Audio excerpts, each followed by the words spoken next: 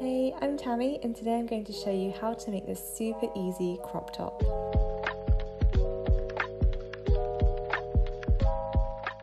So this top is actually made out of 3 different rectangles, and the first we're going to look at is this back piece.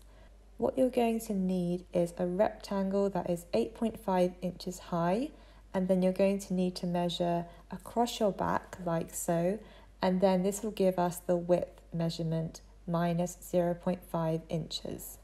So my back piece will measure 8.5 inches by 13.5 inches, and that's because my across back is 14 inches minus 0.5 inches equals 13.5. You just need one of these pieces. I've got a nice stretchy fabric as this needs to stretch over your head, so make sure you are using a stretch fabric and not a woven one. For the front piece, you're going to need another rectangle, but it's going to be shorter at the hem. It's going to measure 8.5 inches high, and then we're going to calculate this length by measuring our full bust, dividing that number by 2 and plussing 0.5 inches. We're going to want to minus 1 inch from each side at the bottom hem here, and that's because that's going to give us a bit more of a fitted waist, so the rectangle will be smaller at the bottom. So for my front piece, that will be 8.5 inches by 17 inches, and that's because my full bust is 33 inches, so 33 inches divided by 2 plus 0.5 equals 17. And then because the hem is going to be smaller, that will be 15 inches because we're going to minus 1 inch from each side. For the straps, we're going to want to cut out 4 rectangles that are 4 inches high and then 18 inches wide. We want 4 straps because we are going to tie them together to create the nice tie detail that we're looking for. And once you have all those pieces, we're going to start sewing the top. I wanted to make this top really easy to sew, so it's actually going to be unlined. But what we're going to do is take the front bodice and the back bodice, and we're going to pin them both at the side seams. So let me just show you. We're going to pin here, making sure not to stretch the fabric and aligning both the side seams neatly.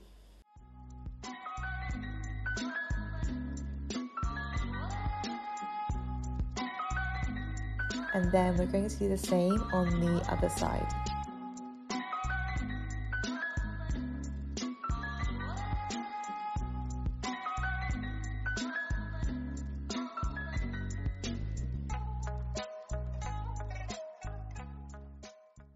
And now what we're going to do is take this to the sewing machine and sew both of these side seams with a 1/2 inch seam allowance.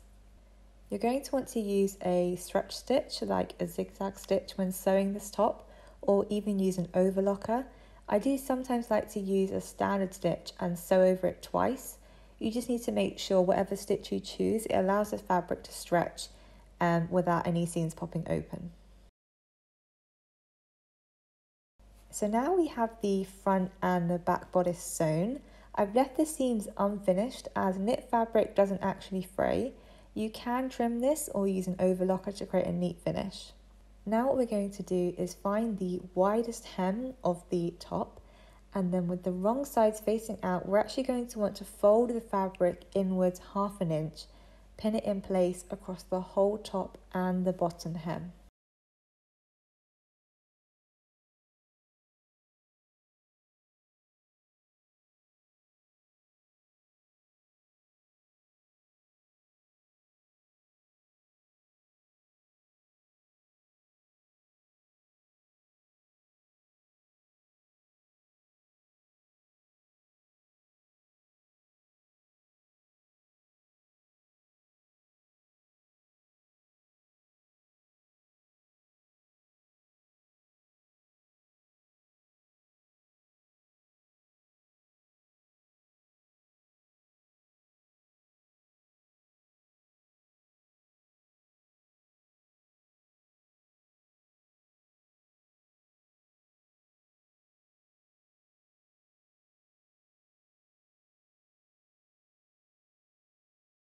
On the top and the bottom, and we're going to want to take this to the sewing machine and sew right against the edge.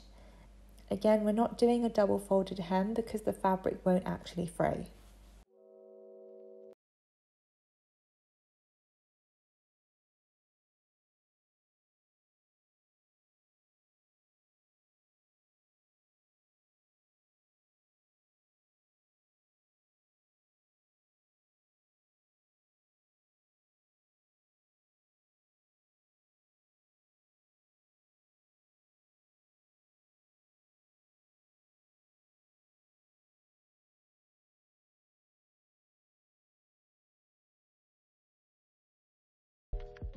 So this is the top from the right side.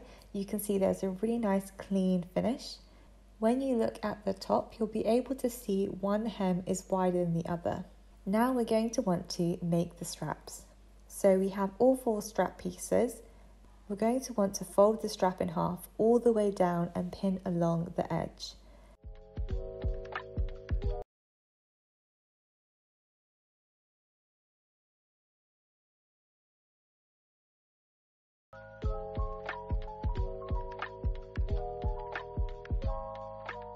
We're going to want to sew this with a 1/2 inch seam allowance, and I'm going to leave both edges open because one end we're going to add to the top and the other we will finish in a moment.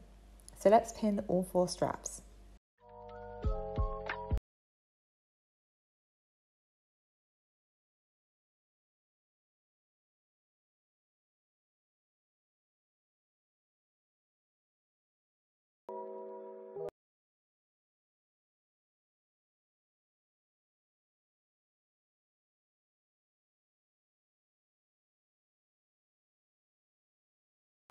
Now we've got all 4 straps sewn, we're going to use a safety pin and just push it through one end and use it to turn the straps right side out.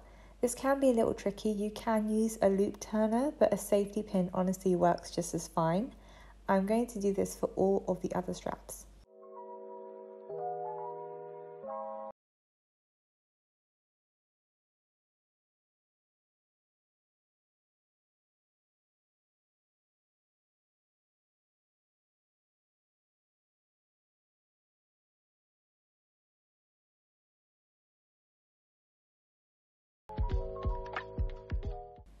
Now you will have all 4 straps turned right side out, and I'm actually going to press this for a knee to finish, but before I do that, I'm just going to finish one end of the straps by folding the edge inwards all around and just stitching along this bit. We're only going to do this for one end of the strap and leave the other free, but we need to do this for all 4 straps.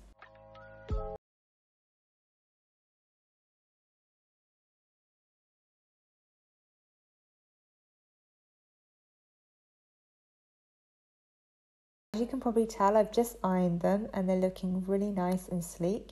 And now that's the straps complete. You can see one end is finished and the other end is open and left raw. Now what we're going to want to do is take the top with the wrong side facing out and place the widest part of the top in front of us. You want to try the top on, and I've actually decided I want the straps to start 3 inches inwards. We're going to take not the finished side, but the raw edge and place this right where the 3 inches end and pin this in place. So let me just double check, 3 inches in, and then on the other side do the exact same thing and place the strap 3 inches inwards.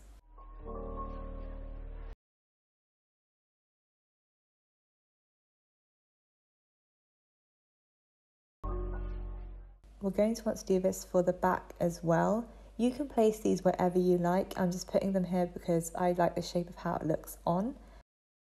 Now we're just going to sew these down at the sewing machine.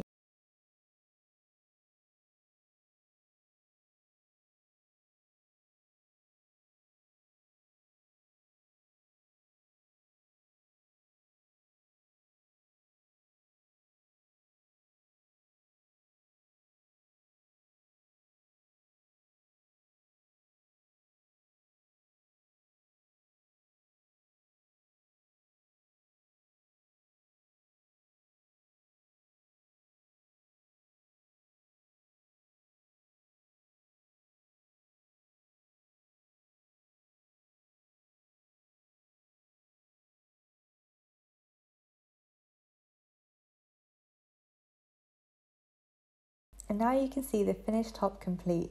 You can use the straps to tie a little bow at the top. I hope you enjoyed this tutorial. Let's try it and see it on.